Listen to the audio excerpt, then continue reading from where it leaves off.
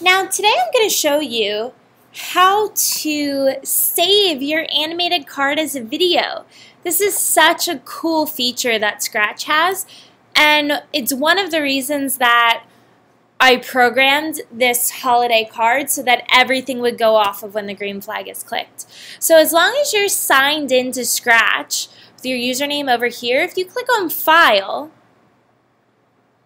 and then you click Record and Export Video, it's going to give you this little message. Capture and download a video of your project for your computer. You can record up to 60 seconds of video. You can include the sound from the project. There's tons of other options.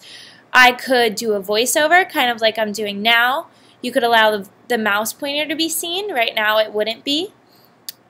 You could record everything that's going on, like all of this other stuff that's in the background as well. But we don't want that because we just want this to be an animated holiday card that you could send to someone. So the only thing I'd like you to include is sound from your project if you have added something like that. So all you have to do is click Start, and it'll count down. I'm going to click the green.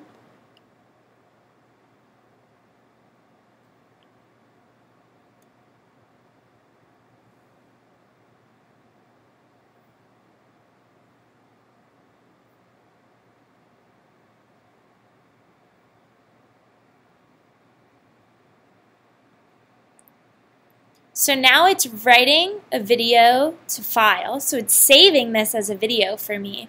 All I did was press the green flag before the 3, 2, 1 happened, and I clicked that little rectangle over here to stop it. Now I'm going to say save and download, and I'm just going to save it to my desktop as animated